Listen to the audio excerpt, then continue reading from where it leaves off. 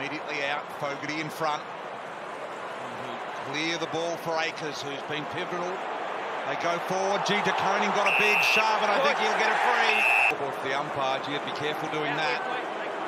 In comes to Koning for a second straight. Got it. And that really lifts the Blues fans out of their seat.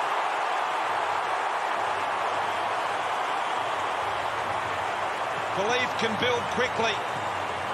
In against Gawn, got a massive job against him tonight, and De Koning has as well when he's not playing forward, but he started the game well, Richo. Just being on the move, someone that athletic, you're cautious as a defender to let him run and jump at the ball. But he's got two opportunities to put them both through.